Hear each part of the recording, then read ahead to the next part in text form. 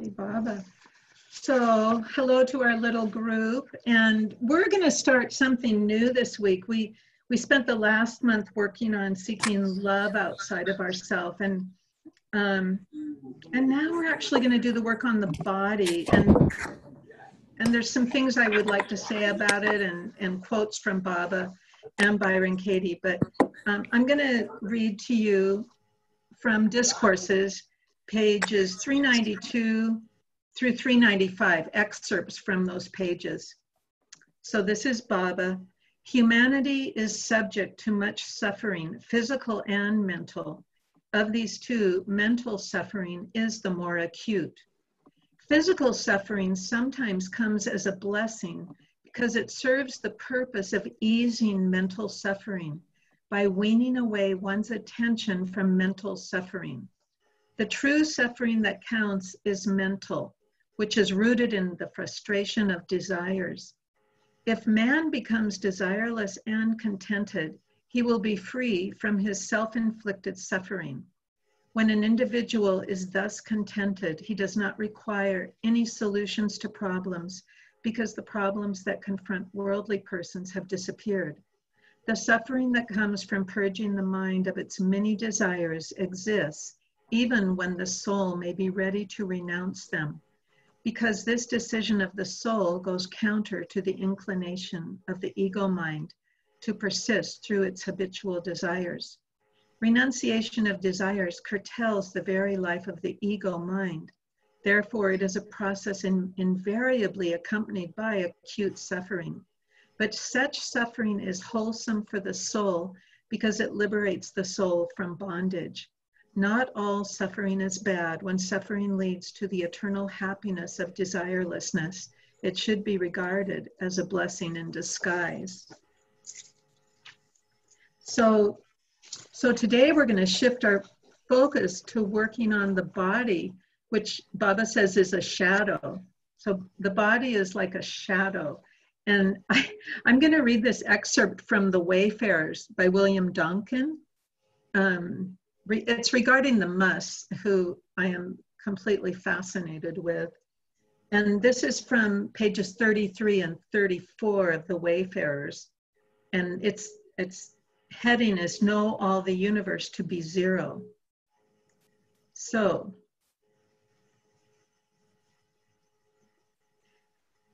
from general standards of society, religion, health, morality, and so forth, cleanliness of body and mind are indispensable. It is, however, very easy to keep the body clean, but cleanliness of mind is very difficult indeed. The more one gets attached to body cleanliness for merely selfish reasons, the less are the chances of having a clean mind. If, however, one is given up wholly to mental cleanliness, which means becoming free from low, selfish, impure desires and thoughts of lust, greed, anger, backbiting, etc., the less is one's mind attached to bodily needs and bodily cleanliness. All this applies to ordinary persons. Now, of the 5 types, God merged, God intoxicated, God absorbed, God communed, and God mad, the God absorbed and God communed can more or less keep their bodies clean. Their minds are almost automatically clean due to their being absorbed in God or in communion with God. But the God mad, the God intoxicated, and the God merged all invariably have dirty bodies, live in dirty surroundings, and may have dirty physical habits. A God mad has a clean, pure mind. A God intoxicated has a mind, but no thoughts, for his mind is simply enjoying the intoxicated state. A God merged has no mind. He is fully merged in God. So in these 3 cases, their mental cleanliness and purity cannot be questioned. Now, why should their bodies and environments be dirty? You will find that the majority of ordinary mad people have very little consciousness of their bodies. So if an ordinary mind, when mad, does not pay attention to bodily cleanliness, then the 3 types of God men who unconsciously or consciously know all the universe to be zero, body to be a shadow, and whose minds are absolutely unattached to the body, cannot be expected to keep their surroundings clean. So we're just getting some information here before we start exploring this dang body that, you know, we all have and you know, that causes a lot of us trouble. So I've really been enjoying it just came to me to do the work on the body next. And so I've really been enjoying doing some of the research and finding these quotes, because I definitely suffer bodily pains, and it just helps me be more detached from it. So this is another short quote from Baba, from Lord Maher, page 3771. So this is from 1955. He says, "We have bodies and they are subject to all sorts of ailments. Those who have realized the self and do not come down to normal consciousness are immune from such bodily disturbances. Baba is suffering from a cold. Because I have come down to gross consciousness, I am subject to bodily suffering." So now we have some nice perspective on this condition, this human condition that we're in. And here's one more from Lord Maher. This is from 1926, page 712 of Lord Maher. And Baba is saying, he's explaining to the Mandali about the state after death. And he says, "A person dies when his sanskaras are exhausted, spent in full. After a person dies, his sanskaras snap the mind's connection with the gross body. At that time, he receives such a shock that he forgets every incident of his past life. But even though the gross body drops, the mind and the subtle body remain full of sanskaras." So, does anybody have anything they'd like to say before I'm going to read a few Byron Katie quotes to give us another reflection of a healthy way to be with our bodies. But if anybody has something they'd like to say at this point, please feel free to share. Yeah, I just wonder like what my sanskaras are that I have to live through this pandemic. And sometimes I think like how lucky dead people are. I had a friend who died in December and she was quite young. And sometimes I envy her because she didn't have to go through this. And well, but we know what Baba says. He says we carry the mental body over to our new body. So when she gets her new body, she'll just pick up where she left off. So I hear you, and I have a lot of empathy for what you're saying. And I also like to keep reminding myself that the real death is dying while we're in the body. Because if we can die while we're in the body and just keep going, we're going to have a lot better life, you know, the next time. How would you do that? Well, I think we're all doing it, you know, just by giving up. I mean, like things like backbiting, you know, and some level of self-control. Those are all ways that our ego dies, because we're not feeding our ego, you know, by doing those things like lust, greed, anger, backbiting, you know, on and on and on. Does that make sense? Yeah, I don't know, like if I'm dying to my low desires, my low impulses. Is that what Yeah, and that's the real death. The body just, I mean, the body is just a shadow. I guess it's the reflection actually of our mental bodies, but I can't say that for sure. But I think Baba talks about that. Yeah. Why don't I, go ahead.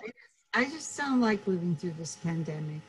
Well, you know, I can say that there's a lot of things I don't enjoy about this life, but with Baba, it all has meaning, because if I keep remembering him, you know, he said, if God realization was easy, it wouldn't be worth it. And we're all moving towards that.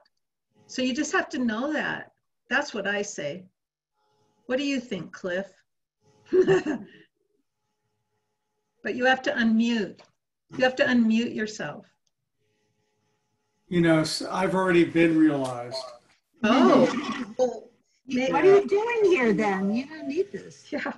And I usually don't talk about it because I don't want you to all feel bad. And so you're just here to help us, right? It is so great. Oh, But, yeah. you know, what I did have is because, you know, sometimes we feel like shit. We feel so bad. And then, like, it's amazing how much better we'll feel an hour or two later, or maybe it's just for a few days. Usually I don't feel bad. It doesn't keep going on for weeks and weeks. I'm lucky that way. But the thing is that Baba tells us that we all have it already. And just with that knowledge, if we can tune in to even just pretending about our own divinity, just experiencing, try to just block out all the confusion and just go deeper in and try and get past that and experience a little bit of bliss and just tune into I am God thing. Yeah. Well, Tina, the other thought that comes to me is that that first quote I read, you know, Baba said that mental suffering is the suffering that really counts. And I think you're probably going through mental suffering from the COVID situation. So think of all the sanskaras that you're burning up. You might just... No, I'm not aware of burning sanskars. You could be right about that. Well, just tell me, if you do get God realization, please come back to the circle, inquiry circle, and share with us, because that would be really nice. Okay. Good. So I'm going to read you some quotes from Byron Katie on the body, just to give you another reflection. This is from her book, Question Your Thinking. It's a little book, and I like it because it's broken down into different sections. And so I'm reading from the section on health, sickness, and death, you know. And so she said, every story we tell is about body identification. Without a story, there's no body. And then she goes on to say, bodies don't think, care, or have any problem with themselves. They never beat themselves up or shame themselves. They simply try to keep themselves balanced and healthy. They're entirely efficient, intelligent, kind, and resourceful. Where there's no thought, there's no problem. It's the story we believe prior to doing inquiry that leaves us confused. I tell the story of my body, and because I haven't inquired, I believe that my body is the problem, and that if only this or that changed, I'd be happy. But my suffering can't be my body's fault. And then she goes on to say, your body is not your business. Your business is your thinking. And in the peace of that, you're very clear about what to do. And then the body becomes a lot of fun because you're not invested in whether it lives or dies. It's nothing more than a metaphor for your thinking mirrored back to you. She says, for people who are tired of the pain, nothing could be worse than trying to control what can't be controlled. If you want real control, drop the illusion of control. Let life have you. It does anyway. You're just telling the story about how it doesn't. That story can never be real. You didn't make the weather or the sun or the moon. You have no control over your lungs or your heart or your ability to see or walk. 1 minute you're fine and healthy, and the next minute you're not. When we try to be safe, we live our lives being very, very careful, and we wind up having no lives. I like to say, don't be careful, you could hurt yourself. So I'll just read a few more paragraphs. She says, bodies don't crave, bodies don't want, bodies don't know, bodies don't care. They don't get hungry or thirsty. It's what the mind attaches to. that the body reflects. There are no physical addictions, only mental ones. Body follows mind. It doesn't have a choice. Actually, it's simultaneous, but as long as you're mentally experiencing duality, body follows mind. All the thoughts we attach to are about survival, then health, then comfort, then pleasure. Every thought has to be about I. That's how you survive. And then as soon as you get your house, your car, your piece of turf, your thoughts turn to the story of how you need to be healthy and comfortable. You put stuff in the shopping cart, in the house, and as soon as you're comfortable, your thoughts turn to pleasure. This is full-scale body identification. There's no thought that isn't about the body. So you go to pleasure when you have your little ducks in order. And all pleasure is pain because you're worried about losing it and trying to make it last or to get more of it. You never really experience it. You're always in the past or future. So I just read those so you could get a little flavor of who Byron Katie is. And I spent a lot of time with her when I was training and staffing her 9-day schools. And I definitely experienced her as someone who's totally non-attached. So it was she was a good experience for me. So what I decided to do is we're going to do the work on our bodies. And so, you know, we're just going to do the first statement today.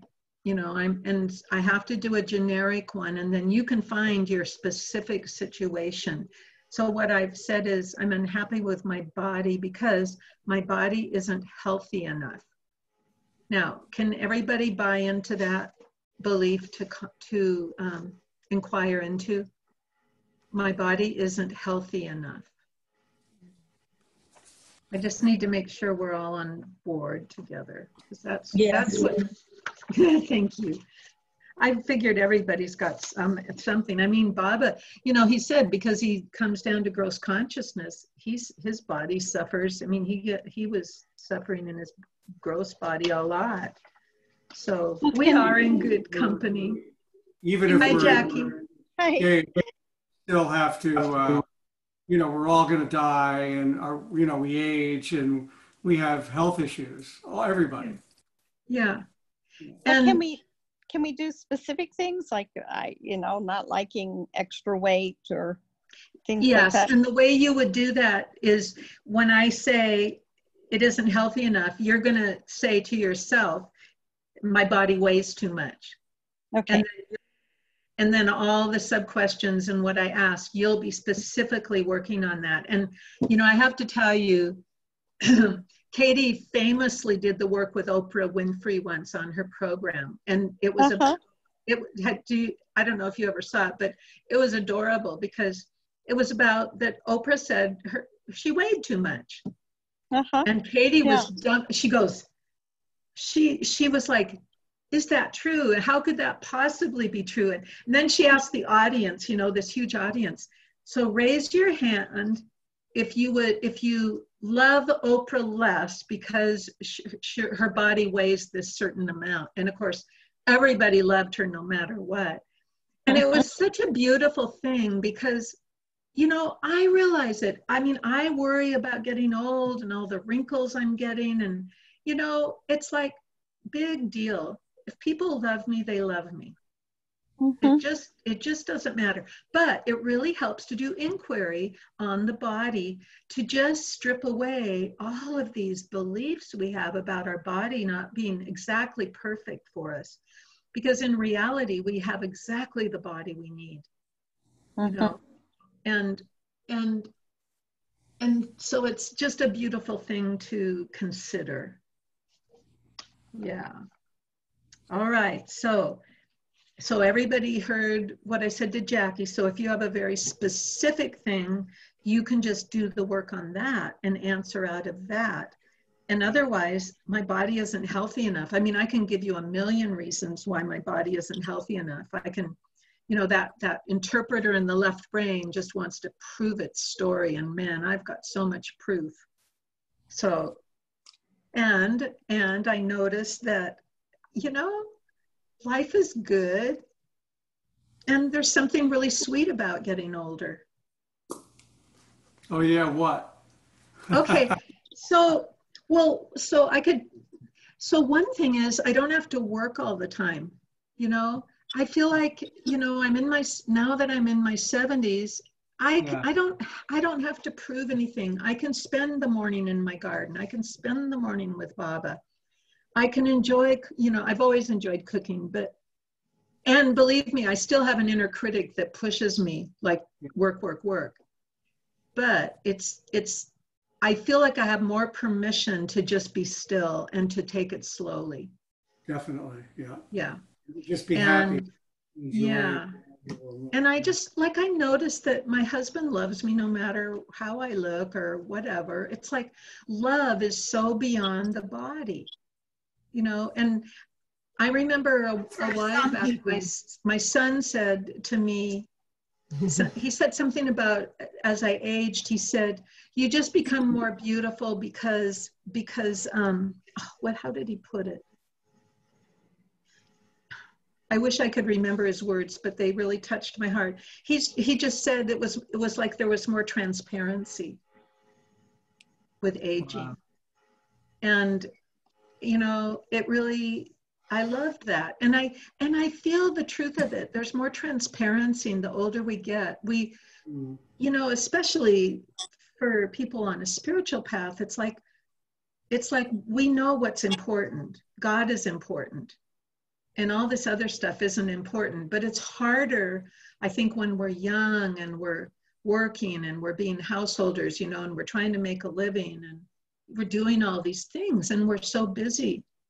And then when we get older, there's just some kind of a sweetness in slowing down and just thinking about God and Baba all the time. So that's my promotion for aging. Okay. But some people do love others because of the way they look. Well, I wouldn't call that love. Okay. That's something else, but that's not love. And I thought that that came really clear when Katie asked the huge audience, who loves Oprah less because of her weight?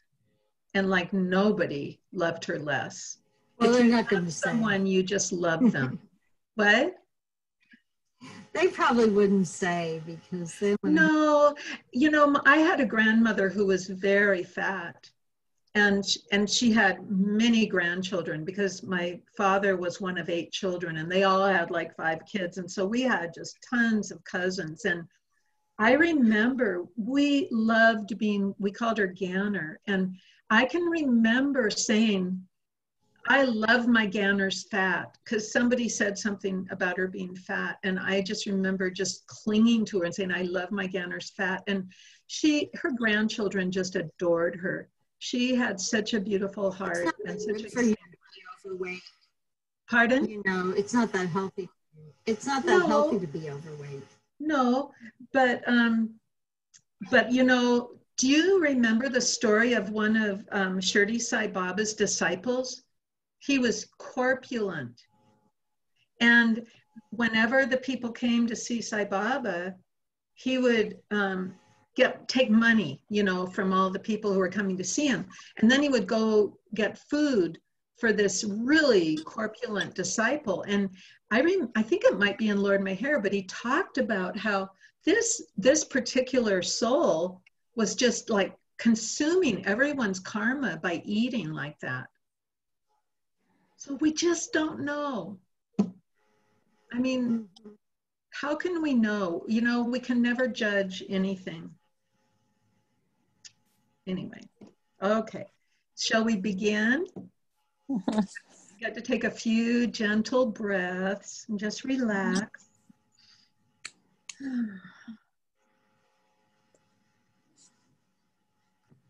Okay.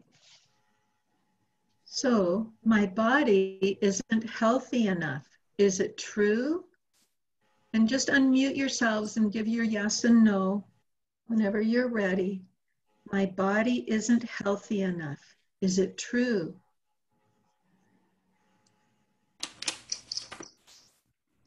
Well, yes. It's not black and white. It's a little. Well, then you say no. If we can't, I mean, you can say yes or no, but if you could say yes. And then on question 2, can you absolutely know that it's true that your body isn't healthy enough? That's the one where if it's not black and white, that's the one where you could say, no, I can't absolutely know. So I'm going to just ask the question for everyone who's still pondering. Can you absolutely know that it's true that your body isn't healthy enough? No. No. Sure. No. Okay. So how do you react? What happens when you're believing the thought that your body isn't healthy enough? What emotions do you feel? Fear. Yeah. Anybody else notice what emotions you feel?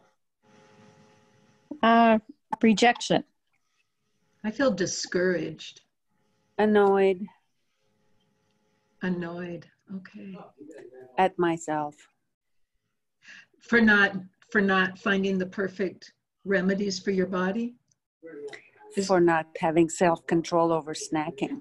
Oh, okay. Okay.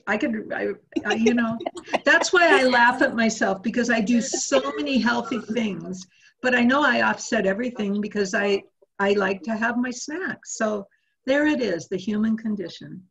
Crackers. Oh, I'm with you. I am in the cracker club. Like crackers, yeah. Yeah. Crunchy, salty things. Yep. Yeah. Sense. And you know, that reminds me, I remember reading a story about Goher. I think it was in Growing Up with God. And, you know, Sheila Kulturi is telling all these stories about the women Mandali. And some people were very upset. How could she write those stories? But I loved it because I could so identify with them. And this particular story was where Goher would put nuts in her pocket and go around eating them. You know, and I just was like, yeah, you go, girl. Sheila's book is one of my favorite books I ever read. Like, it's so good, you know. Which one? You know, Growing Up with God? yeah. One Yeah. of my absolute favorite books. It's just fun. It's a fun book. She's fun, you know. I know. I loved it. I actually got to work on that book. I did proofreading for it, and You did, wow. and it was just like such a joy.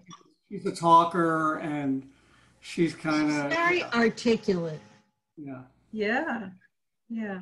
But you know, out of the mouths of babes, I mean, it was just so sweet to have that child's viewpoint. And then I also really loved her relationship with Duncan.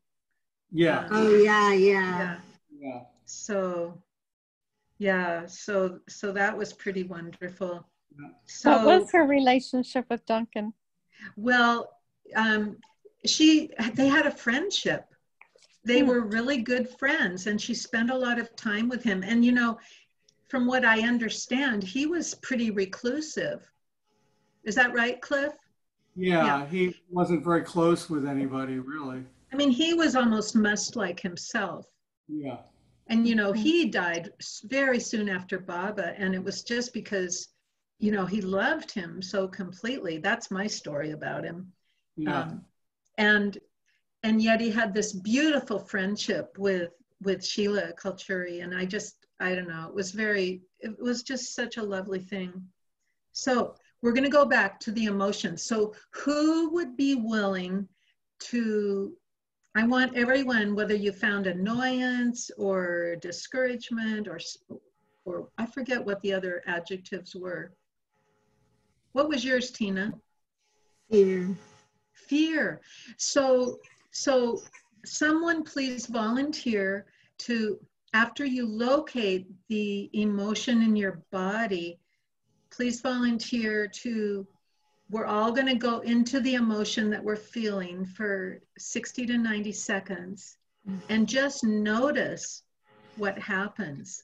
And then whoever would like to share, I would love to hear what you experienced as you do that. And remember, we always go into that sensation in our physical body as the objective observer. We are the witness of this. So not only are we not our thoughts, we're not our emotions, we're not our sensations, and we're not our body. So this is something we're going to get more clear on as we spend the next, few weeks on the body. So let's just take a few gentle breaths and go into find where, like I'm going to find my discouragement. Where is it in my body? And then just be with your emotion for that amount of time and just witness it.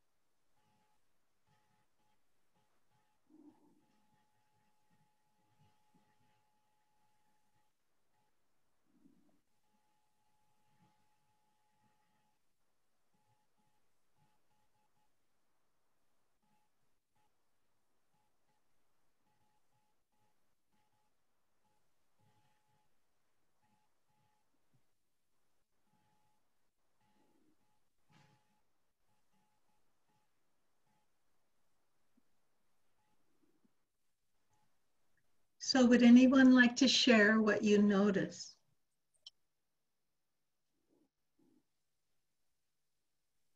I can share the discouragement that I felt. It was in my heart area. And when I really witnessed it, I actually noticed very shallow breathing and almost what I would describe as inflammation in my heart area. And then I just noticed a letting go, like I felt I had a deep sigh that came out. And then I noticed that my neck and shoulders relaxed. And then I recognized the thought that I feel guilty for my unhealthy, whatever's not healthy in me. And I also recognized at the same moment that it's okay and it's not my fault. And then I felt this like ease. I felt ease in my heart area. And it's a lighter feeling. I still have some heaviness because I'm going through some kind of a health thing right now, but I definitely felt a release. Could anybody else share what they noticed?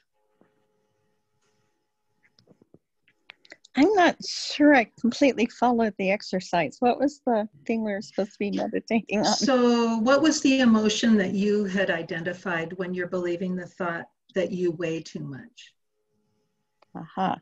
Well, for myself, I was aware of the rejection of myself in the now moment. Okay. So then you would go inside and find where you feel that rejection in your body. Okay. And then what happens in my experience is that if you do stay with the uncomfortable emotions and sensations, something else arises. There's always love is underneath everything, but it takes courage to fully feel these very difficult emotions and sensations. And we only do it for a short time because it's hard work. But if we if we just get in the habit of noticing when things feel heavy and we can just be with it, I've just noticed that then things lighten up. It's like just honoring whatever it is that's coming up for me right now. And I just march on because I know none of this is real, you know. This body isn't real, the mind isn't real, only the soul, you know, the oversoul. I mean, we're all individualized souls, but ultimately we're just one big soul. Mm-hmm. So would anybody else like to share anything before we go on to the next sub-question? And, you know, don't put up the sub-questions today, Diantha. I'm just going to, okay. I will just say them because I'm just really enjoying looking at Baba. So you can just keep him there. I think it's a nice image for us to work with today. You know, the body is just like the heaviest level of what we have to deal with. And when I look at this image of Baba, he just takes me in, like almost like there's no end to what it is. And it's a beautiful meditation. So just notice at what age that thought first occurred to you that my body isn't healthy enough. Like immediately I have this memory of when I was 45 and I was doing editorial work and I couldn't read the small print. And that was when I realized I had to get glasses. And I just remember going, no, there's no way, I should never have to wear glasses. So that was the image that just arose for me. Anybody else want to share? At what age the thought first occurred to you, my body isn't healthy enough? Tina? Yeah, my father sold insurance and he had this book called Risk Appraisal that went through all the various symptoms of these diseases. Uh-huh. Like really scary because I started reading about all these horrible diseases that you could get. And how old were you? How old were you when you did that? Maybe like 8. Wow. Yeah.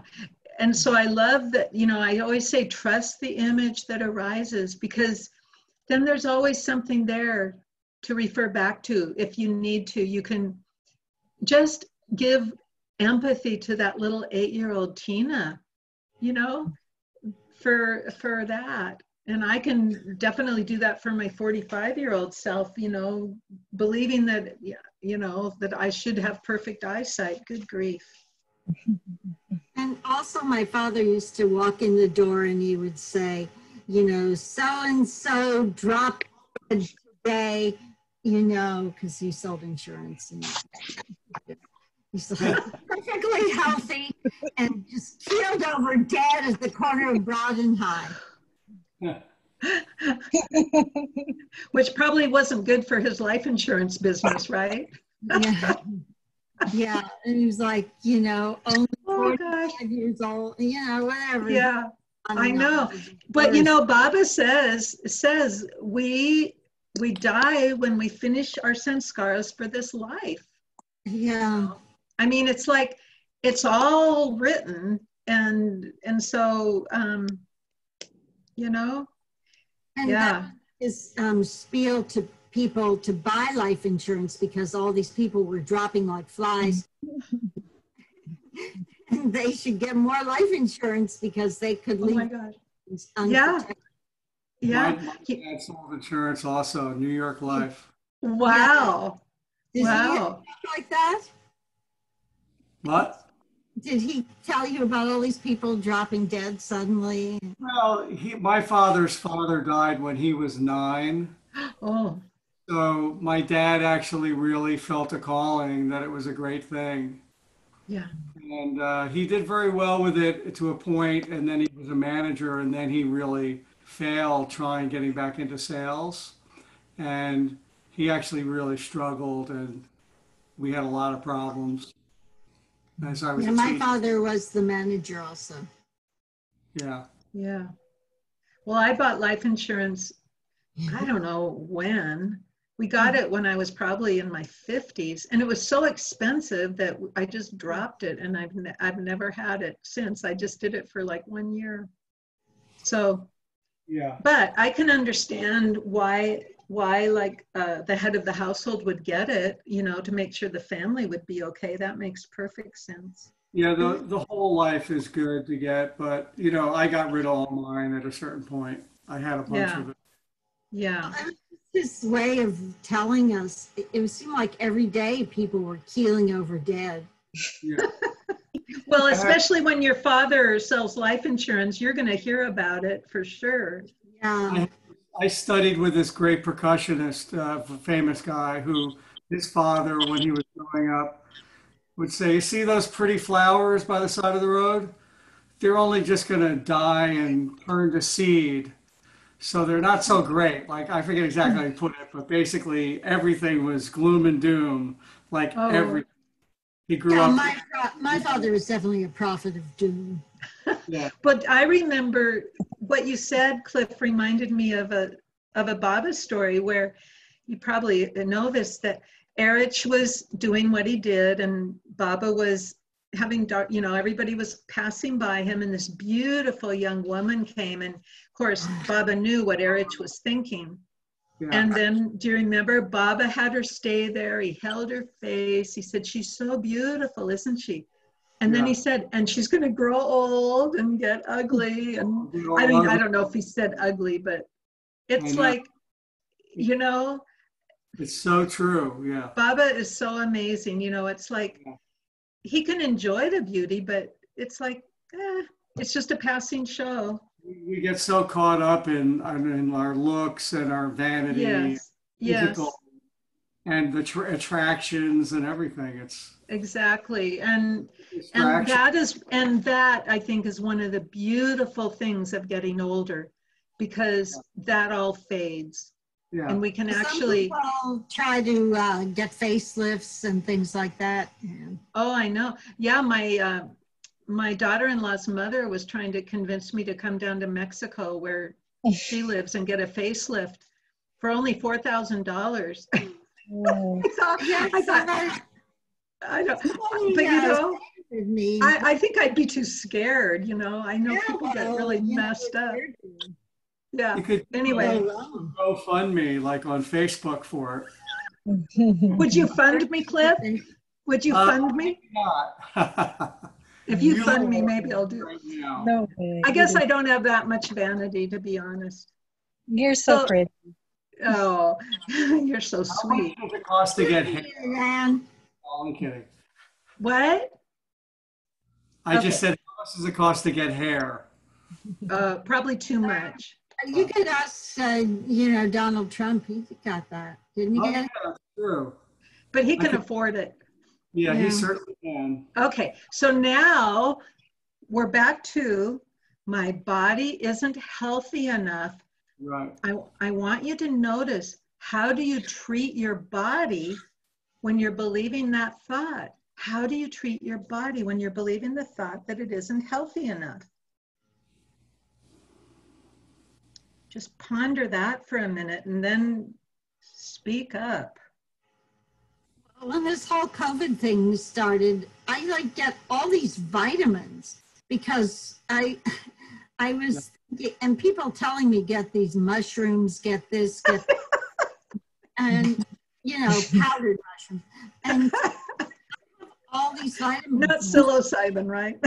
No, not that kind of mushrooms, but I know. I'm just laughing because, I mean, I have tried so many things, and you know, I don't think it's bad. It's okay, but it can get a little out of proportion. And you know, I think Baba, he wants us to take care of our bodies so that he can pummel us to death, right? We talked about that last week, I think.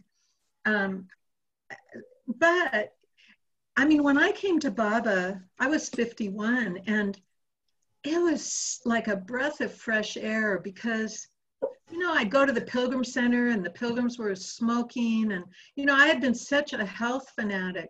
And it was like coming to Baba just helped me find much more balance and to realize that it's much, much better to have a pure mind and heart than it is to have a healthy body. So who else? How do you treat your body? So Tina stuffs it with vitamins, the latest, greatest vitamin. How do you treat your body when you're That only lasts a short time because there's so many of them. I know. I probably cover it. You cover Try it? to cover it. Try to hide it. Oh, okay. Interesting. And Is that, yeah. are you referring to because you're not the weight you want to be? Correct. Oh, okay. Yeah, definitely. Yeah. And I stopped buying clothes. Yes. I start wearing kind of the same things. And of course, your body could care less about the clothes that you put on it. They do this incredible exercise in the 9-day school for the work. And I can't tell you the exercise because it's copyrighted and it's just for people who go there.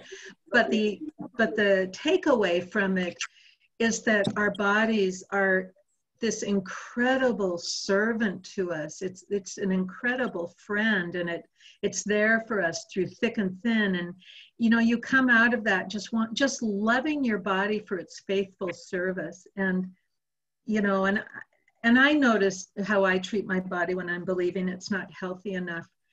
I mean, I used to fast a lot, and I was extremely, torturing my body. And I can't do that anymore because my body's wearing out. But yeah, anybody else, how you treat your body when you're believing that it's not healthy enough?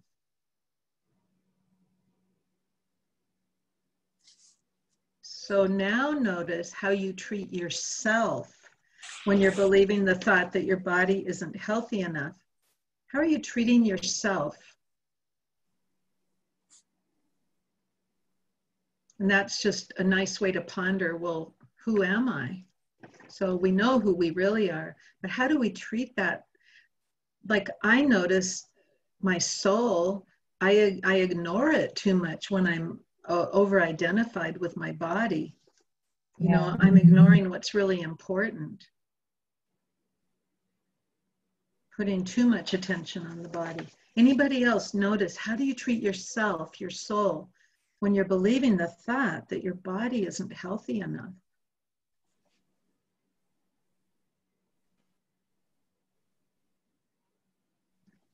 I mean, You're muted, Tina. I either, do something good for my body or I do more of what's bad for it. Yeah. I don't know if putting that into words, like, sometimes I don't do what I need to do. I do what I feel like doing, which, like, I have a blood sugar issue, so I'll eat things that are not good for my body. Yes. Whatever. Like, I'll eat too many carbs or eat something sweet. Right. Well, and that reminds me all the work we've done on the unconscious. The unconscious just is going to have its way, isn't it? I mean, we all do things, I think. I mean, I think you're not alone. I think that's what we all do. And I definitely notice, especially at night, that's my time when I just like to indulge a bit. It's like, okay, I'm relaxing. I'll have this, even though I know that I'll pay for it. So how do you treat I find that I can start to get pretty negative, or just my thinking about myself and about life in general, just kind of downward spirals. When I was in training to become a certified facilitator of the work, I took a course on food. And we would come to the class every week with something that we really like to eat. And then we would do inquiry, but we would mindfully eat it. And it was actually a beautiful way to be more at peace with some of these impulses that we have. And so I can, you can do that yourself. Just consciously go to the refrigerator or the pantry and take that thing that you believe you shouldn't eat and then just really slowly, consciously enjoy it. I found it to be very beautiful and balancing. So I don't think I need to ask the question, what addictions, obsessions manifest when you believe my body isn't healthy enough, because that's kind of what we've been talking about. But if anybody has anything else they'd like to share, please feel free to go ahead. When you're believing my body isn't healthy enough, addictions, obsessions. And in a way, it's kind of a filling some kind of a void, you know. It's like you're filling a void. You're replacing it with something, and you think it's food, and you think it's going to go away, and it might momentarily go away, but you know, it's still there. So you haven't really addressed the core issue of your behavior. Well, so your emotion that's causing the behavior. Yes.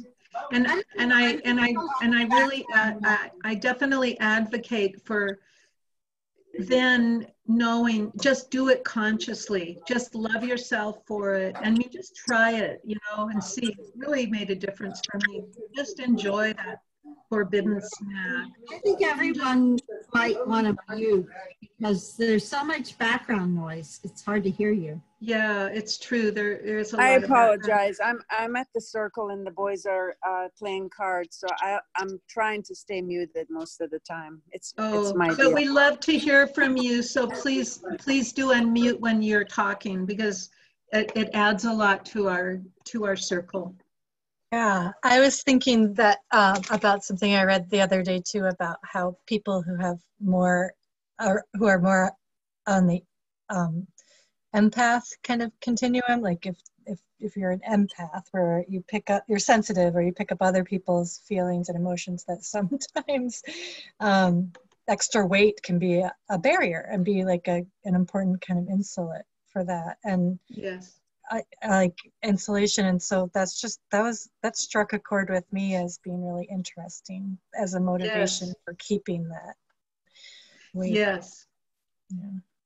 That's definitely something that I have done research into. And the other thing, though, that's really important for highly empathic people is to learn how to give an honest no, because empaths generally don't have clear enough boundaries to, you know, because they're so empathic and want to be so helpful. So that's the other piece, is to just really work on establishing boundaries and learning how to say no with love. Okay, so what are you unable to do when you're believing the thought that your body isn't healthy enough? What are you unable to do?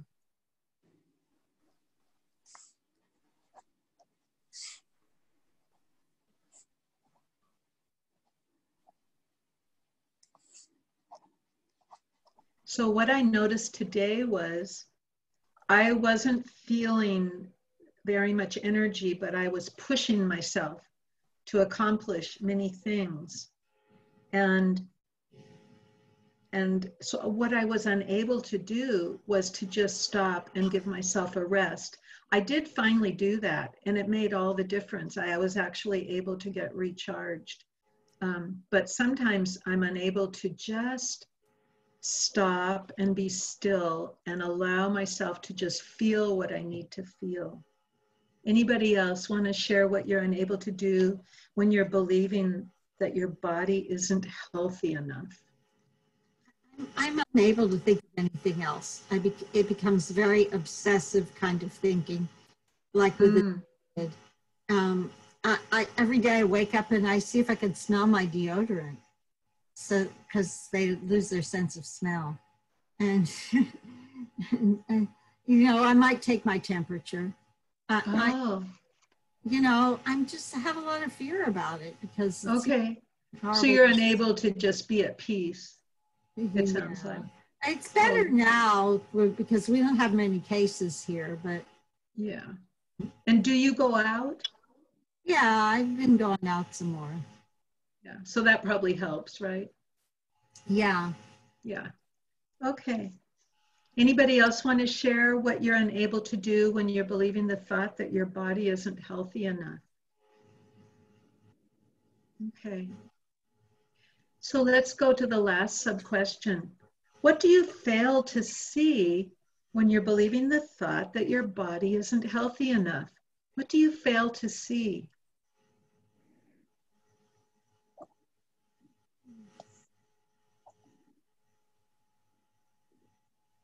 The truth.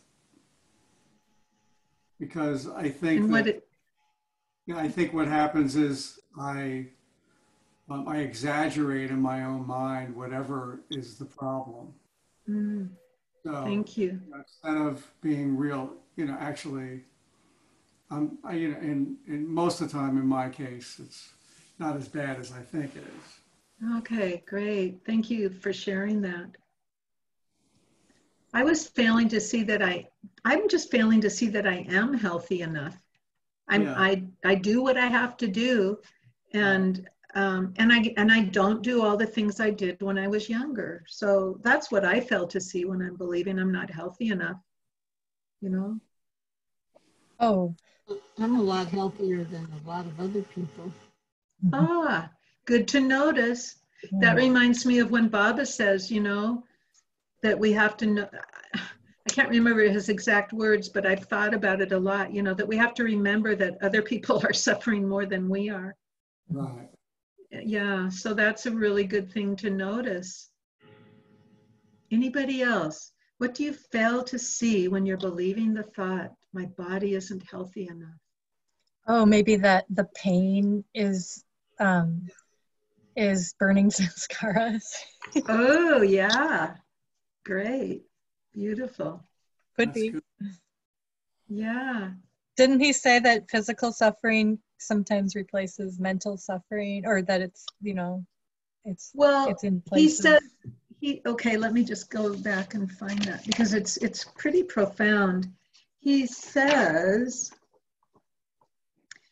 mental suffering is more acute than physical suffering, but he says physical suffering sometimes comes as a blessing because it serves the purpose of easing mental suffering by weaning away one's attention from mental suffering. The true suffering that counts is mental, which is rooted in the frustration of desires. So I'm perfectly happy to have my attention taken away from mental suffering. Yes, yes. So that's what I fail to see when I'm believing. Yes, that's beautiful. Thank you. Mental suffering is just pure torture, I have to say. I don't like it either. Okay, so you're ready for question 4. Who would you be without the thought that my body isn't healthy enough? Who are you without that thought? I think I would be more happy-go-lucky, more carefree, not so hyper-vigilant. And of course, this COVID thing is my worst nightmare. Yeah. So you are burning sanskaras, my dear. Really. I mean, there's a gift in everything. And Baba is so in charge of everything that's going on. I noticed without the thought that my body isn't healthy enough that I'm able to just feel grateful for all the wonderful things that are in my life, whether my body is wearing out or not. It just doesn't matter. I just had this image of my garden. I have a little secret garden, and I love being in it so much. And I think when I was younger, I wouldn't slow down that much, to just be enjoying the simplicity of my garden, my little garden. Who else? Who are you without the thought that your body isn't healthy enough?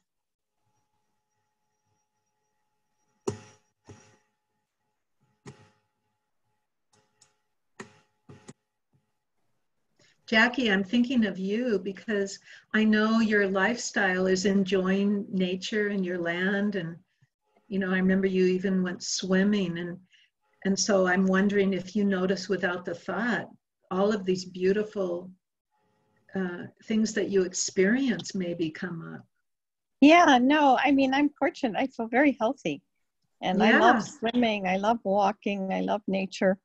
yeah, And I'm just thinking of the ways that I discount myself with the weight, you know, in yeah, terms of how I think I come across to others. And yeah, but yeah. And I'm sure that that YouTube video with Katie and Oprah is still mm-hmm. online somewhere, because it is beautiful. You really come to see that people, we love each other for our souls, not for the way we look. And, you know, it's such a kind way to live. Mm-hmm. So let's move on to the turnarounds. So Diantha, if you can post the turnarounds. The way we do the turnarounds with the body is we change it to my thinking. Okay, so if we're saying my body isn't healthy enough, then it becomes my thinking isn't healthy enough. And we can specifically say my thinking about my body isn't healthy enough. But whichever way you like to do it, it can just be my thinking isn't healthy enough, but notice how you're thinking about your body isn't healthy enough. And then let's look for those genuine examples, those authentic examples where this turnaround could be truer than the original statement. My thinking about my body isn't healthy enough. Just ponder that, and then just please share your examples of where your thinking could just get a little upgrade.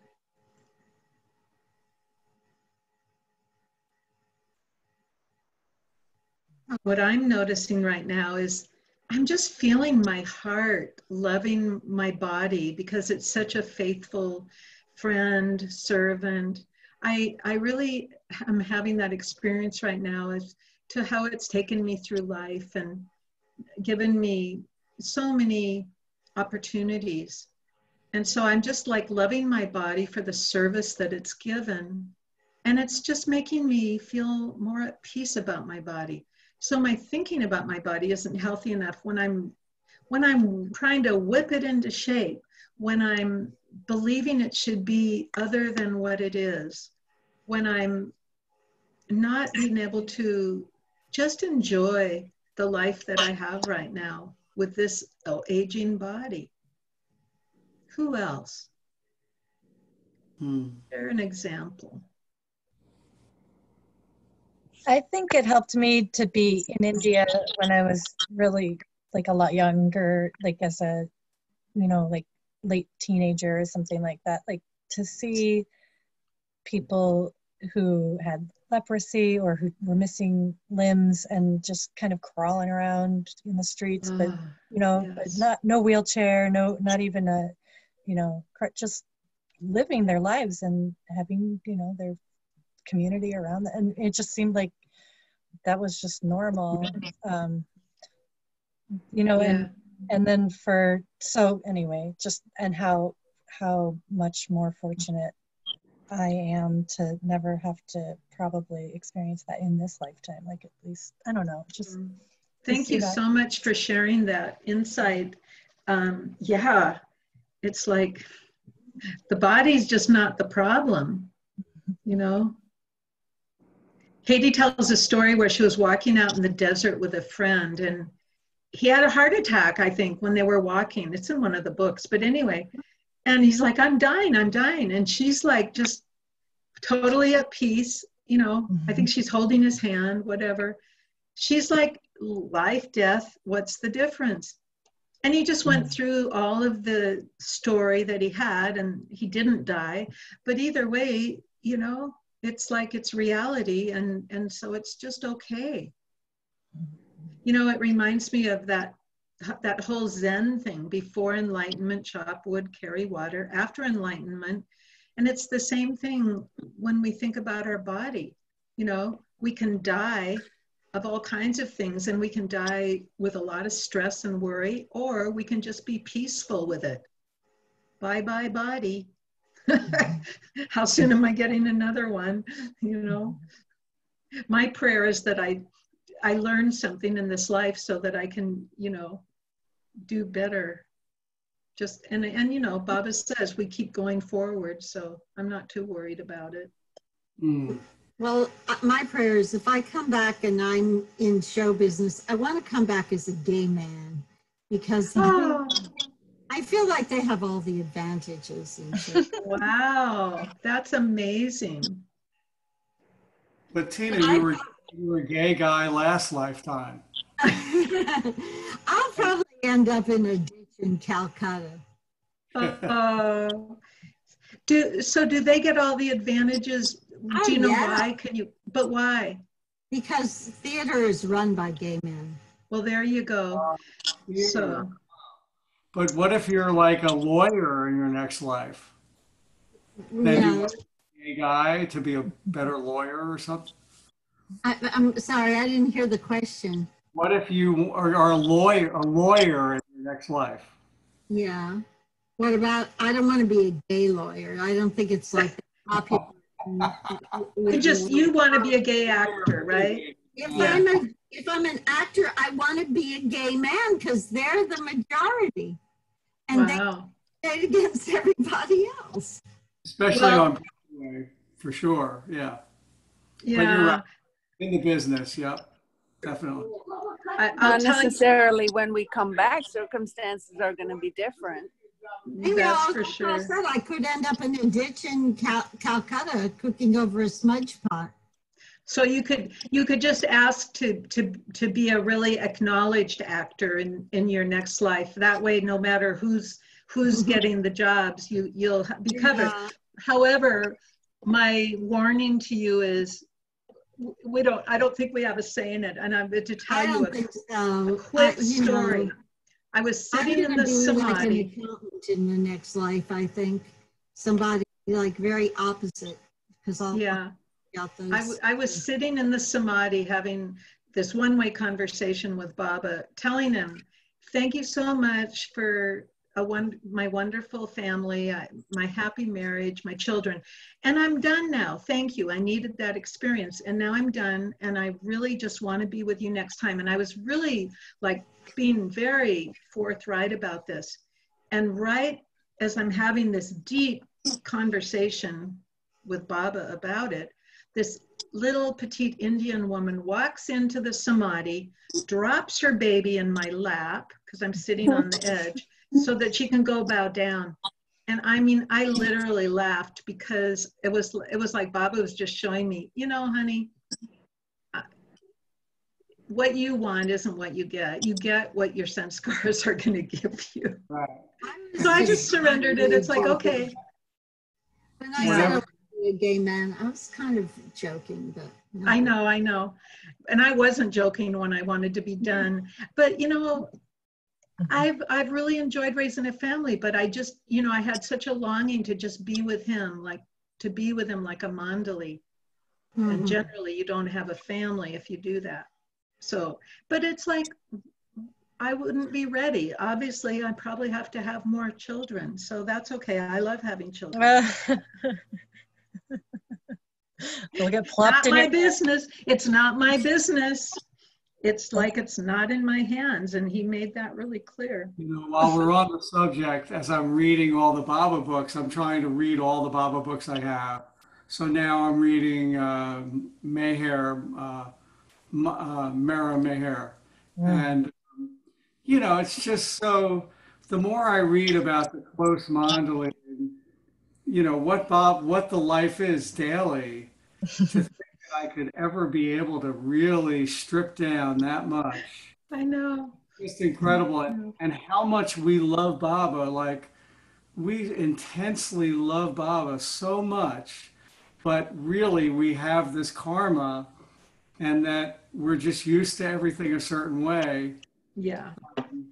It's so true. Yeah. Yeah. Yeah. And we're moving closer. Yeah. We're moving closer, but I don't have any illusions about getting to have them. When we bring it to Baba, whatever it is, like let's say we're on the body, you bring it to Baba, And that whole thing about one step to him, he takes 10 steps to you. Mm. He really does. And when you're doing everything through him, it's like a channel of him Yes. guiding you. And you're still going to go through the ups and the downs, but it's good to go right Yes. about it all, I find. Yes. So let's do the last turnaround now, the turnaround to the opposite. There's Yeah. only 2 turnarounds because this is a simple sentence. Yeah. So my body is healthy enough. And I would love everyone who's willing to share examples where my body is healthy enough. And I've already shared some, you know. Well, I didn't get the flu shot for 2 years in a row because it makes me feel sick, and I didn't get the flu. Great. Yeah, your body's healthy enough. Yeah. I guess the question is healthy enough for what? It's just healthy enough. Well, Healthy if it's for, enough. I mean, it's healthy enough for, you know, loving God or. Yeah. To be happy and to not. That's a beautiful example. My body is healthy enough that my soul can love God. You know, even The most important thing. you know, Yeah. maybe there's intense pain. Sometimes even the intense pain makes me feel closer to God, you know? Yeah. So my body is healthy enough. And I can say my body is thin enough for enjoying Yes. exercise, walks, Yeah. swimming.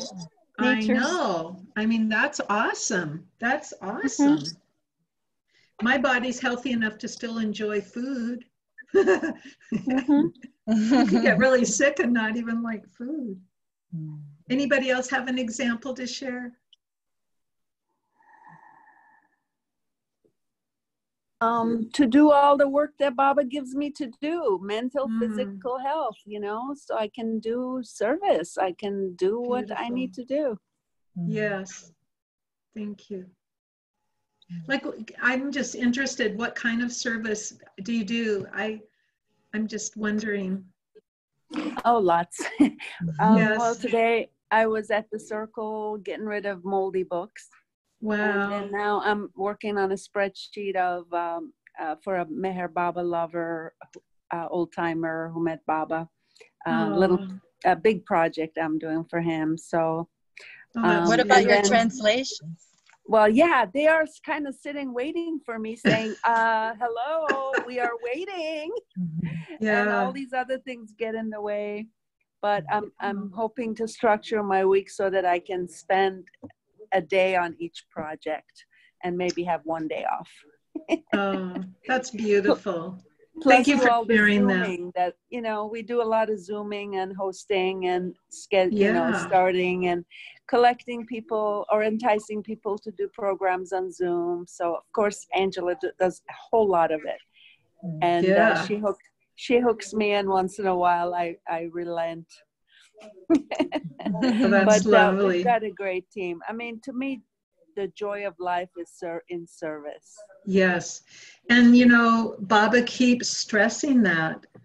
You know, real happiness lies in making others happy. And when I'm suffering too much, I just have to stop and realize, oh, I'm too self-absorbed. I better just go do something for someone. Self-thought is the way to suffer. Yeah, yeah. And I mean, that statement, real happiness lies in making others happy. That's like something that's a seed that planted inside of me. And I feel that I learn more about it, you know, as the years go by. And it's like everything Baba says, you know, it's ever growing, it's ever blossoming, and you know, it's such an amazing thing, and it's so counter to the whole Maya thing, you know. And I think one of the gifts of being able to come together as Baba lovers is to really encourage and support each other in this what, you know, what we're doing is remembering him more and more and living, you know, for him, because sometimes it feels like an uphill climb. Yeah. I read somewhere that, you know, there's like two types of people. It's very generalized, but it's, can you guys hear me? I had an interruption. Service to self and service to others. And people who generally are oriented towards service to others are happier. They tend to spend less time you know, they don't have enough time to even think about themselves. So, you know, and Baba said this is a karma yoga, or, you know, labor phase that we have to do. We just have to just do the work. And he did the rest of it. He did the, you know, for his lovers. He just left us with the work phase. Would you correlate that with winding and unwinding sanskaras?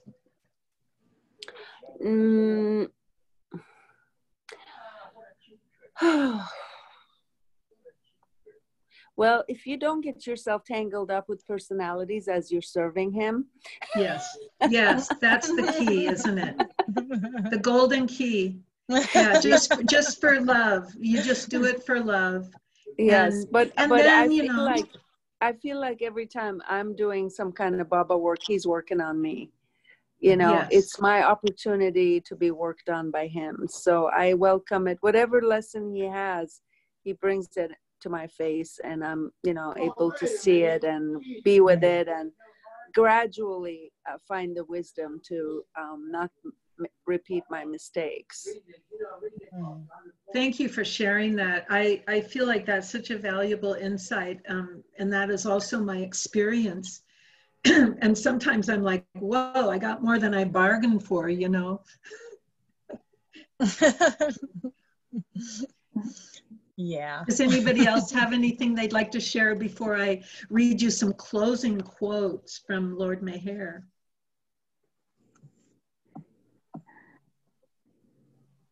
There's comfort in these closing quotes.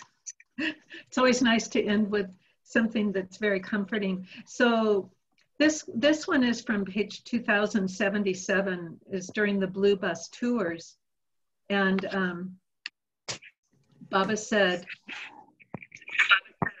"What is the gross world after all but the medium of realizing spirituality?